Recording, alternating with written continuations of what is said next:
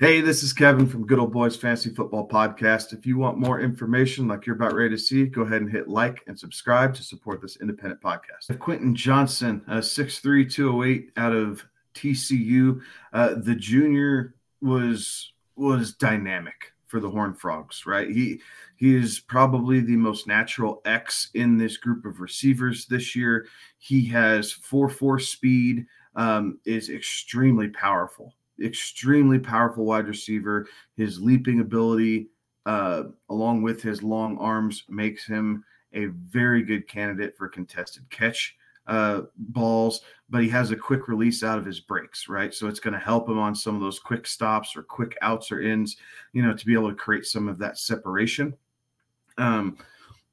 Quarterbacks are, whoever his team is going to enjoy developing this young player, right? His route tree slightly limited at TCU, but nevertheless was very good at what he did. And a lot of his route tree combination that he's going to need to work on is a lot of double move and solid like corner or post move, right? His in and out cutting breaks on the 5, 10, 12-yard in or out breaks. He consistently won those matchups against defensive backs. So they are getting a solid receiver.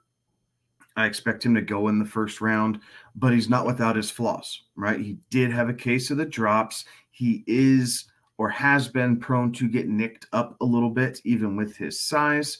And he does get caught on the line of scrimmage from time to time. He likes to hand fight possibly a little too much at times.